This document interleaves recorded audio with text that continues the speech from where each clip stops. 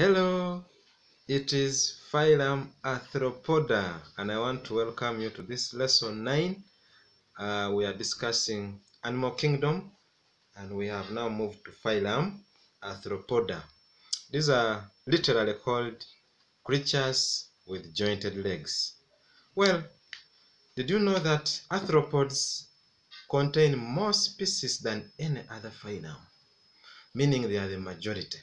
There are very many arthropods than any other phylum in kingdom Animalia. And then under phylum Arthropoda, class Insecta has more species than any other class under phylum Arthropoda. So there are very many insects. Insects have been very successful, of course, and what has helped them to survive in different habitats is their adaptation to exploit almost every habitat. They can be in water, there are insects on land, there are those that burrow in the soil, there are those that fly, and many other. In fact, they have undergone what we call adaptive radiation, development of structures in order to live in different habitats. Looking at Arthropoda or phylum Arthropoda, there are reasons, or what we call diagnostic features, that describe arthropods. These are features that are used to differentiate arthropods from other organisms. There are majorly three. There are majorly three diagnostic features. The first one is they have jointed appendages for feeding. They also use those appendages for locomotion and for sensory purposes. We are talking about the limbs, the antennae, the mouth parts. Those are the jointed what? Appendages. And then two, they have exoskeleton. All arthropods have an external skeleton called exoskeleton that is made up of a substance called chitin, a polysaccharide called chitin. So we call it a chitinous skeleton or chitinous cuticle. And then they have segmented bodies. They have segments at least somewhere in their bodies. So arthropods can be distinguished from the rest of organisms by having jointed appendages, exoskeleton, and segmented what? Bodies. So if you see an organism that has those three, then you can easily qualify them to be arthropods. However, they also have other characteristics that they share with the other organisms. The first one there being their triploblastic coelomates. Now you know at least what a triploblastic organism is. That has three germ layers: the ectoderm, the mesoderm, and the endoderm. And then they have a true coelom, so they are called coelomates. And then they exhibit bilateral body symmetry. At least we have seen this one, where an organism can be divided into two equal parts, and those parts are mirror images of each other. So all arthropods, look at the grasshopper, the cockroach, the spiders, they have bilateral body symmetry. They also exhibit metameric body segmentation. The body has segments, at least well-defined segments. That's what we call metameric segmentation. And then the coelom is much reduced, however, in the arthropods, and the main body cavity is what we call the hemocoel. And as these organisms develop, when they become mature, most of them, the hemocoel is a blood cavity, or a fluid-filled cavity that serves as blood. Actually, the blood in arthropods is the hemocoel. So these organisms have more of the hemocoel, and that has substituted the true coelom, the coelomic fluid that other organisms have. So instead of the coelomic fluid, most of it now is what we call the hemocoel. Arthropods, however, have a very high risk of losing blood because their blood does not flow in blood vessels. They have an open circulatory system, and where blood just pours, the hemocoel pours into the body cavity, and without defined routes. Therefore, in case of any injury, there can be a lot of blood lost that can even lead to loss of life. Well, the high blood volume in arthropods enables them to maintain a high metabolic rate, which allows them to be very active animals. Of course, you must have seen arthropods flying, moving here and there, cockroaches moving up and down, grasshoppers, and all the other arthropods, mosquitoes, and so on. They are capable of being very active. And what has made them to become like that is because of having a higher metabolic rate, producing enough energy to enable them to move in and about their environments. However, there are some disadvantages which are associated with the presence of the exoskeleton. The exoskeleton is found in all arthropods, but to some extent there are some challenges that it poses. The first one is its weight to strength ratio decreases with the size of the animal, making it less efficient as the animal becomes larger. So you may realize that larger animals, of course, have a very heavier exoskeleton, and those animals are usually less active because of that challenge. The weight to strength ratio it limits their strength and activity as the exoskeleton grows bigger. And then the other one is it also resists growth, especially when the exoskeleton hardens. It limits the organism's expansion ability.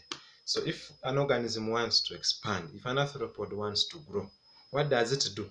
It has to shed off the exoskeleton, what we call molting. It has to molt, to remove the exoskeleton so as to allow the body to increase in size. Yeah, so that is only possible when the exoskeleton is removed. However, when the exoskeleton matures or hardens again, then growth is limited. The other one is during molting, the body of the arthropod is soft and therefore very vulnerable and susceptible to damage. So that's another danger of having exoskeleton. It's only important when it's there. When it's not there, the organism is exposed to a lot of damage. So let's look at the different classes under Phylum Arthropoda. The first one is class Crustacea. Those members can be called the crustaceans. And you must have heard some of them: the crayfish, the lobsters, the water fleas, the daphnia, and others. So those are some of the members of class Crustacea. Most of them actually are aquatic, or actually marine. Some of them are marine. They live in water. Others live in fresh water. Although there are some, I think it's only one species called wood lice that lives on land. It is the only terrestrial crustacean. But the rest of the crustaceans live in water. However, most of them are mobile. They move. They are capable of locomoting. However, there is a certain species called the barnacles, and that is the species of crustaceans that is static, that is sessile. It cannot move. It just gets attached into the substratum in the sea. So those are the members there. You can see the crab. Probably you might have seen that one. The lobsters, the crayfish there. The barnacles, you can see them attached to the surface underwater. Those ones are the only sessile crustaceans, the only crustaceans that cannot move, that cannot locomote, sorry. The characteristics include the following. One, they have 2 pairs of antennae. So that means the crustaceans have 4 antennae. 2 pairs, those are 4. And then they have a pair of compound eyes, and then those are 2 eyes. They are gaseous exchange by means of gills, because of course they live in water, so the gills would be the most suitable compared to the tracheal system which exists in other arthropods. The tracheal system would not be effective in water. The gills would be more effective, and that's why they use them for gaseous exchange. They have 3 pairs of mouth parts, the jaws. They have the maxillae, 2 pairs of the maxillae. But for the case of the crustaceans, the maxillae are called the maxillulae. So they have two pairs of the maxillulae, and then they have one pair of mandibles, and they use for cutting food. And then most of them are aquatic, of course, apart from the wood lice. Remember we talked about the wood lice. The only terrestrial crustacean that is known so far, that is common. The rest are aquatic, they live in water. And then when you look at their body structure properly, you realize that the head and the thorax cannot be distinguished. They look like one combined structure. So that kind of setting is what we call the cephalothorax. So they have a cephalothorax, a combination of a head and the thorax. So those are the crustaceans. Let's look at another class of arthropods called the chilopods, or class Chilopoda. Of course, the commonest and the most well-known example or member of the chilopod class is the lithobius, the one you call the centipede. This one is very common in most of our habitats. Yeah, so it is terrestrial and mainly carnivorous. It feeds on small insects and other organisms. And then it has a clearly defined head, but all other body parts are similar. It has very many segments which look the same, but at least you can tell the head from the rest of the segments. That's what we call a clearly defined head. And then they possess one pair of antennae. That means, unlike the crustaceans, the chilopods, for them, they have one pair of antennae. Remember, the crustaceans have two pairs of antennae. The chilopods have only one, meaning they have only two antennae. And of course, the antenna is used for sensitivity. And then they also possess one pair of mouth parts, the mandibles, or we can call it the jaws, which are used for biting, used for defense and also for cutting the prey. And then they have simple eyes. They don't have compound eyes. They have numerous identical legs. They have very many legs. Actually, on each segment, there is one pair of legs. So if you count the number of segments times 2, that will be the number of legs. So there are very many. However, the segments range from between 12 and around 15 there. So that means the legs can be about 30 to 40 legs. Well, they don't have a larval form, so they just develop from an egg to some substantive adult, then eventually it grows into the adult. There is no larval form. And then they use the tracheal system for their gaseous exchange. So they have a network of crisscrossing tubes called the tracheal system that moves respiratory gases between the environment and the tissues. So you can see there the members of class Chilopoda, very beautiful members there. You can see they are called the centipedes. So let's look at another class called the class Diplopoda. From the word di, then plopoda, di means two pairs of legs per segment. Well, these are quite closer to the Chilopoda, but for them they have more legs. It means on each segment there will be two pairs of legs.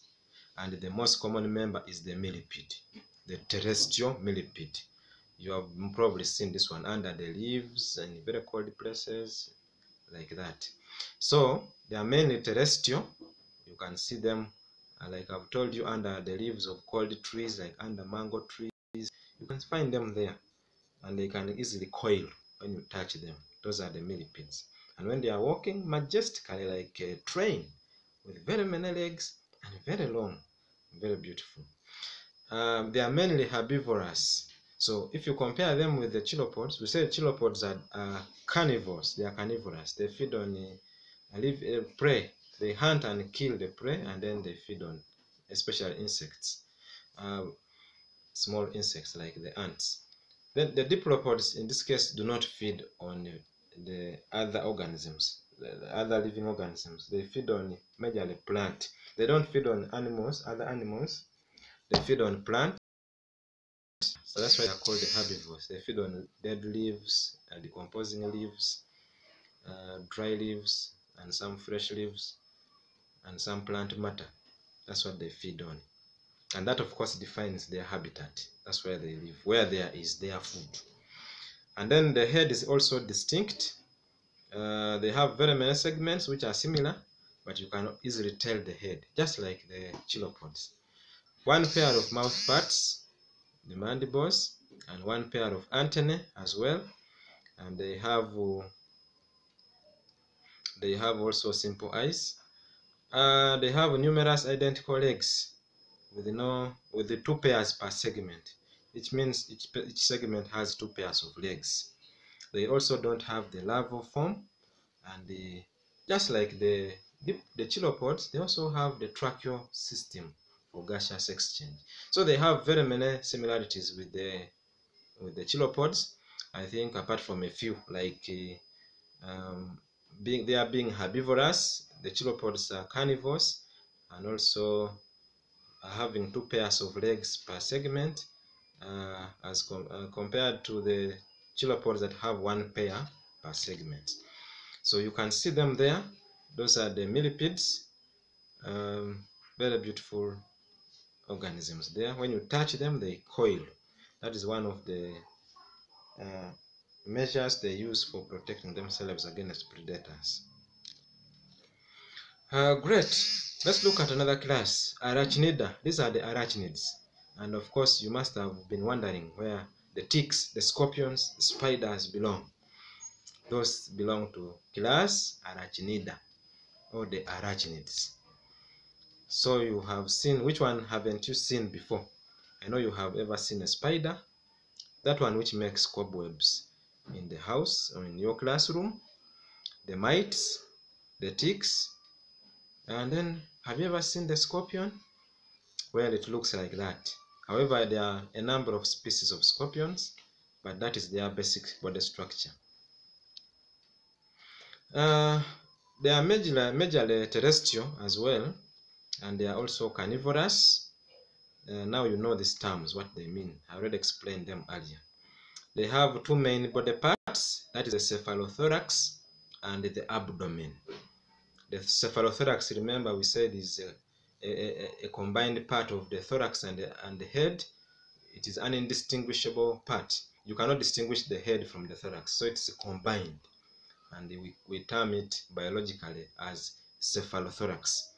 They don't have antennae, however, but they have modified limbs for sensitivity. They don't have true mouth parts, but a pair of appendages are used for capturing the prey, and a second pair is used for sensory pulps. That's what we are talking about. They have the sensory pulps for sensitivity, as opposed to the antennae in some organisms. They also have simple eyes, which they have. They don't have the compound eyes. They don't have the larval forms. For them, they also develop from the egg to a young adult, and then to a mature adult. So they don't have a larval form. And then they undergo gaseous exchange, and unlike the others, they use the lung or the gill buds, although some of them use the trachea, the tracheal system, for gaseous exchange. Let's look at another class, class Insecta. This one is the most popular class under Phylum Arthropoda. There are more insects than any other class, and this can be witnessed in your compound. At least everywhere you can see an insect. In your house, flying around, even in water, there are some insects. On land, there are those that burrow, like the termites and so on. But before we look at them in detail, let's look at their diagnostic features.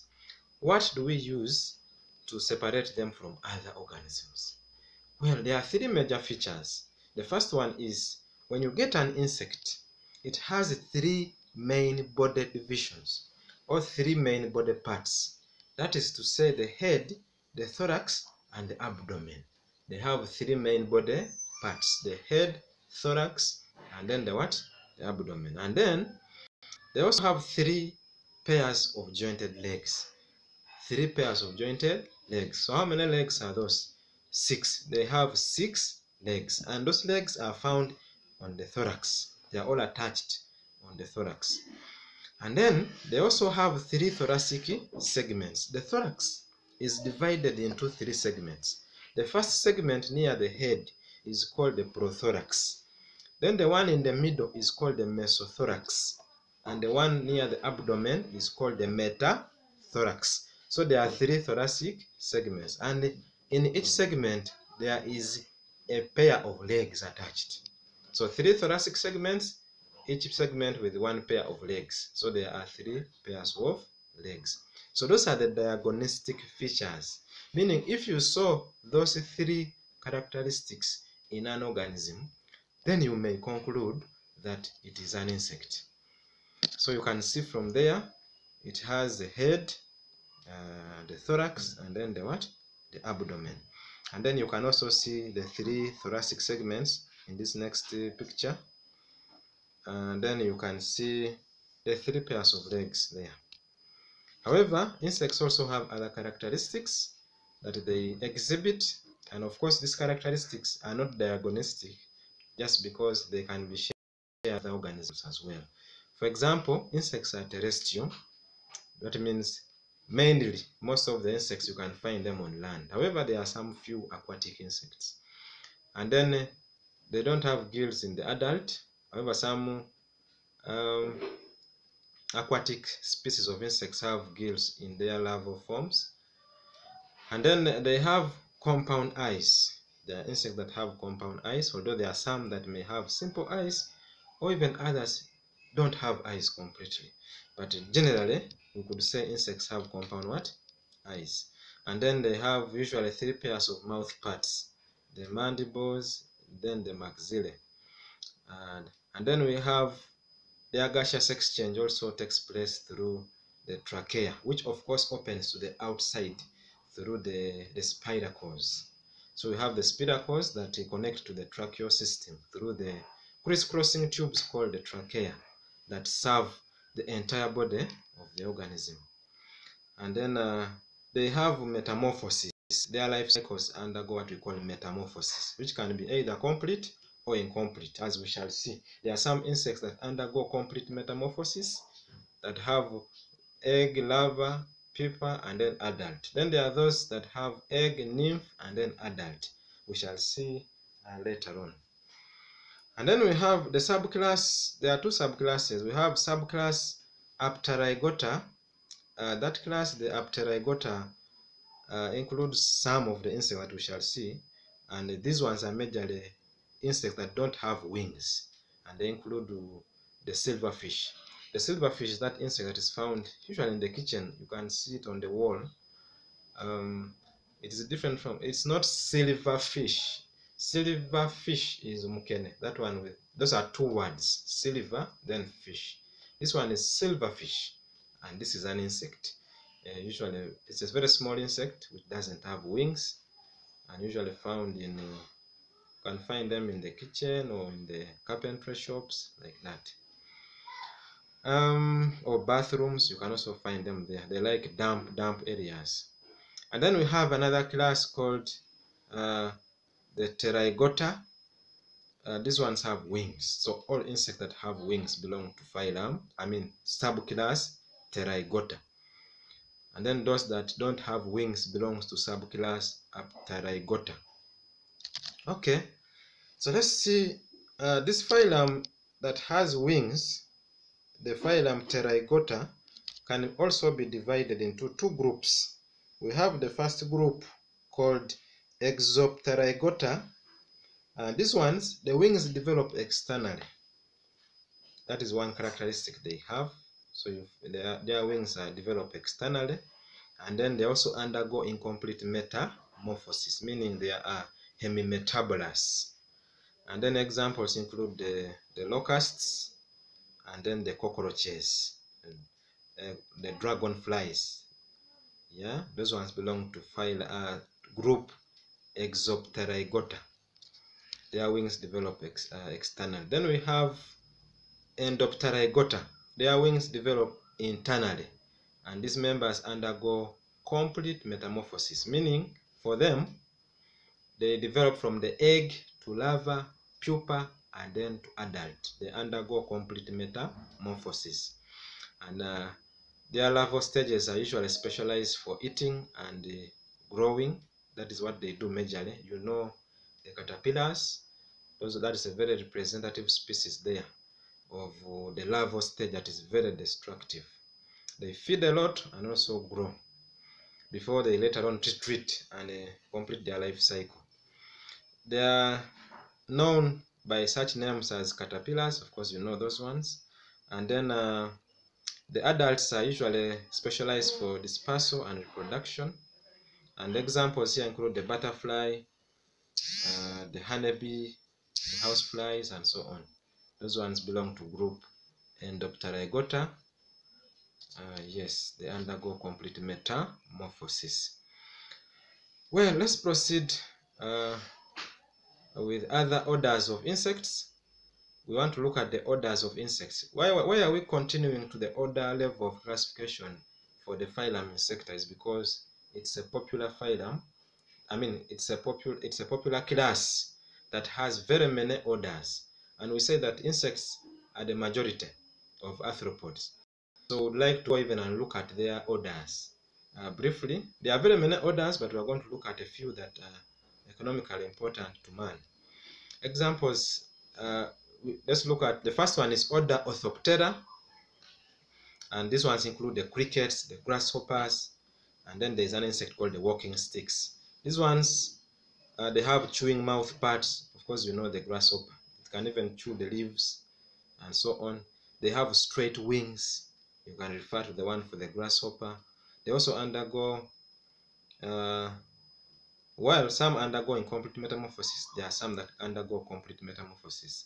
And then we have two pairs of wings, with the front wings being narrow and leathery, and then the inner wings are usually folded and broad, used for flying. The outer wings are for protection. Then we have, yes, we have already talked about that. So we can see there the members of order Orthoptera. As you can see, we have the grasshopper, the crickets, and then that insect there is called the walking stick. I don't know whether you have ever seen it. Usually found in green plants. You can always see it. You can not easily differentiate it from grass, and is one of the ways it uses for protecting itself: camouflage and mimicry. It mimics the environment of grass and leaves, so you cannot easily differentiate it, and you cannot easily identify it.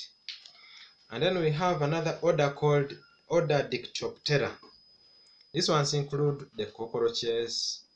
You already know these ones. And then the mantids, like the praying mantis. Yes, so let's go through them first. Their characteristics: they are dorsoventrally flattened. You must have seen the cockroach, that the dorsal side, the back, and the ventral side are compressed to form a very flat surface. So the body is flat, and this of course enables them to fit into small cracks and crevices, and also between papers where the cockroaches always live. They undergo incomplete metamorphosis. You have seen them, the life cycle of the cockroach. We looked at it in our senior one. You remember the cockroach develops from the egg to the nymph and then to the adult. However, the nymph has other stages, nymphal stages, before it reaches the adult. They have two pairs of wings. They will have the outer wing or the forewing, which is usually dark and hardened for protection. Then the inner wings, which are usually folded and membranous, which are used for flight. Yes, we can see the members there of order Dictyoptera. You see the insect, the cockroaches, the praying mantis there, and then the other mantids there. Well, let's look at another order, order Isoptera, and these ones have the members majorly the termites, which I know you are very familiar with. They have chewing mouth parts, and then we have very many castes, like the workers and the soldiers that don't have the wings. And then we have the winged termites, the ones you call the white ants. They undergo incomplete metamorphosis, and then their reproduction, those ones that reproduce possess two pairs of similar membranous wings. Those are the white ants, which eventually develop into the queen termite, the one the Baganda called the Namunswa. So you can have a look at them there. You see the soldier termite there, you see the queen termite there below that large member.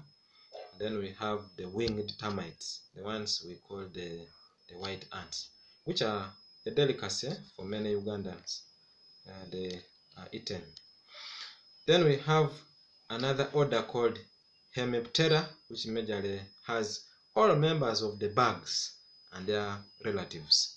They have piercing and sucking mouth parts, and they have, some of them have two pairs of membranous wings. And then we have order Homoptera. These ones majorly the aphids and their relatives, and they have piercing and sucking mouth parts. They have, some of them have incomplete metamorphosis, others have complete metamorphosis.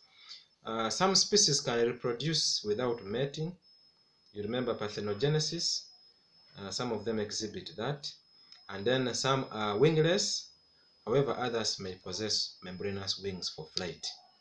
So you can see the aphids there. You usually find them in leguminous plants, like the peas. You find them below the leaves, sucking the juice from the leaves. And sometimes in some big plants, the aphids can invade and suck, and the plant begins dripping water down. So if you see that, you be observant. It may be aphids that are invading that plant. And then we have order Hymenoptera, where we have the ants, the wasps, the bees, and their relatives. These ones have chewing and lapping mouth parts. There are those that chew, others lap. And then the worker ants and a few others don't have wings. They have, however, others have two pairs of wings. Like the bees have wings, two pairs of wings. And then the front wings are larger than the hind wings for those that have wings. And then they also undergo complete metamorphosis, growing from the egg to larva, pupa, and then to adult. So you can have a look at some of the members of the order Hymenoptera. You can see the bee there, and then the wasps there, and their relatives. We shall. So let's look at another order, Lepidoptera, where we have the butterflies and their relatives, the moth. These members undergo complete metamorphosis, where they grow from the egg to larva, the caterpillar, and then to pupa, and then to adult. The pupa sometimes is called the silkworm. And then we have, they have the sucking mouth parts, which are shaped like a coiled tube for sucking. Usually when they are sucking, that is sucking mouth part elongates, and they insert it into the flowers for sucking the nectar or the juice. And then after sucking, they fold it, and then they fly away. Their front wings are usually larger than the hind wings, and then they possess pairs of usually broad wings which possess scales. They have scaly wings. You have seen the scales of the moth, usually undesirable sometimes. And then we have the examples there. As you can see, the butterfly usually has brighter colors compared to the moth. And then the larval stage there is the caterpillar. Quite a difference between the larval stage and the adult. Well, but that's why metamorphosis is very important.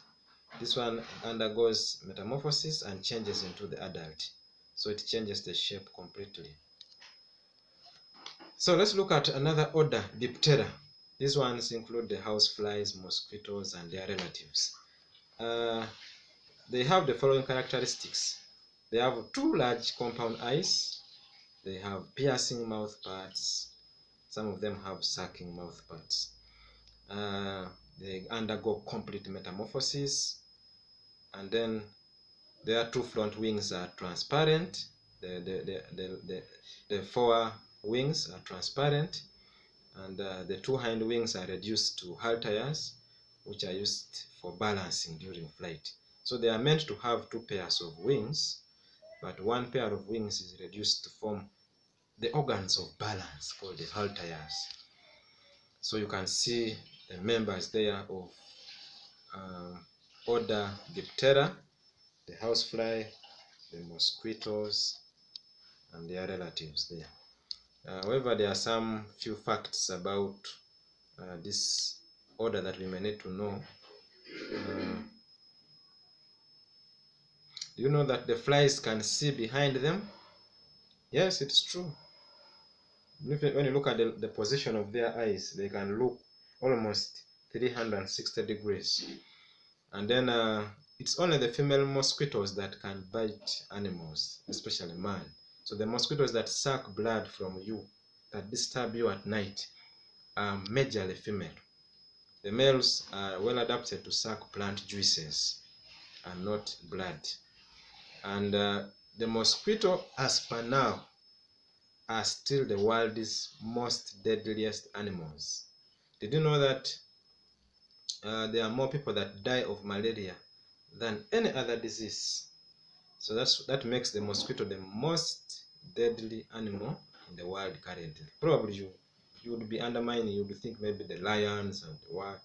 But there are more people that succumb to mosquitoes than to other animals that you may see fierce. Mosquitoes love carbon dioxide, and one of the ways they use for locating you when you are sleeping is by following your carbon dioxide direction. So as you breathe out, the carbon dioxide saturates, and the mosquitoes are able to follow the direction where the carbon dioxide is coming from, and eventually they find out where you are, and then they suck the blood. And then they usually don't live long. They live for a few days before they die.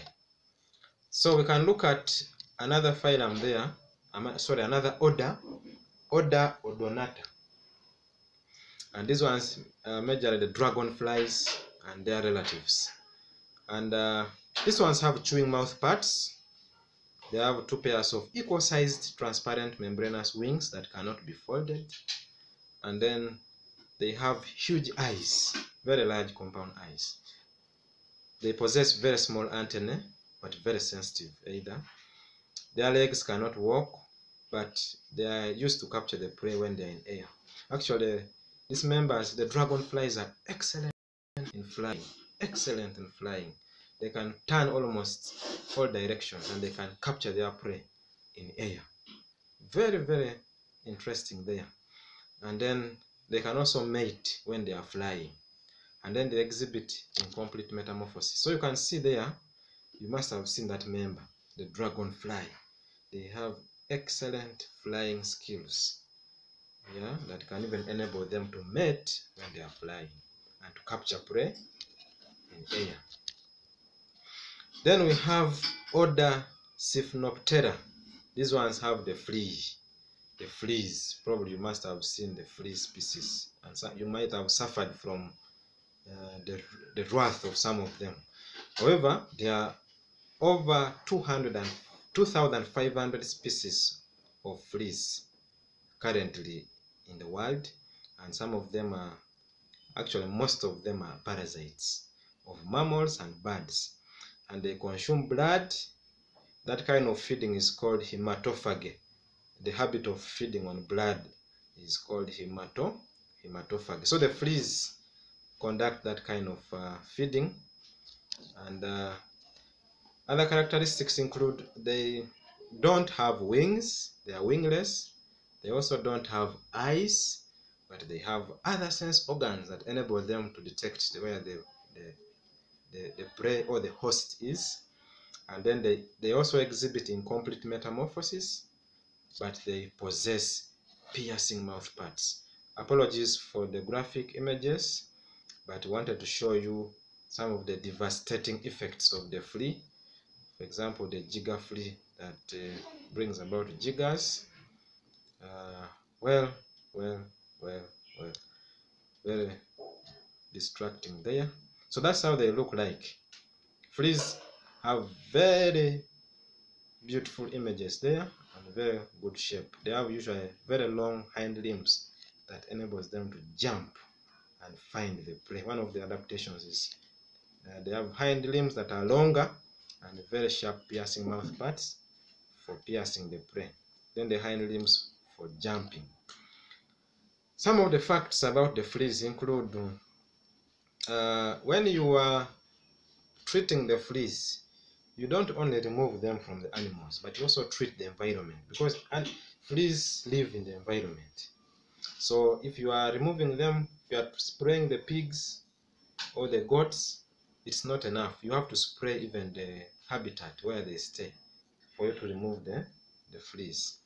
And then the fleas, being parasites, opportunistic parasites, are able to live for so long without eating. They can live for about 14 days without feeding.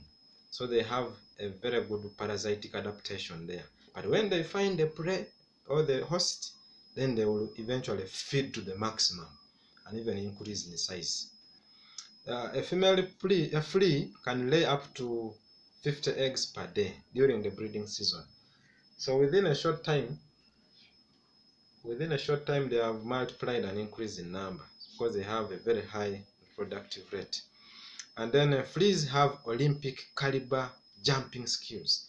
They can jump to up to 150 times of their height. So if you were to jump like that, you would jump over your classroom block. Surely you would really win a gold medal in Olympics. So if you were a flea, you would be undisputed champion of high jump. So fleas can jump very high, up to 150 times their length or their height. That is how they are able to find the prey. I mean the prey or the hosts. So when the animals are moving around where the fleas are, they just jump and stick into them and then they begin. Otherwise, it would be so hard for them to find the hosts. Fleas can transmit some diseases, for example, plague. So when you have fleas around, they are not only dangerous to other animals but also to man. So, and it's also said that they can transport or transmit tapeworm eggs, so they can pass them to other animals. So members, I want to thank you very much for being very good students. I want to encourage you now to summarize the different classes we have looked at, summarize their characteristic, and also summarize the members that are found in that class. And then when we reach to class in sector, at least we will summarize the characteristics of different orders that are found and then also the members that are found there. Then you will be a very good member in studying class Phylum Arthropoda and then the classes. Otherwise, thank you so much. Be blessed and stay safe.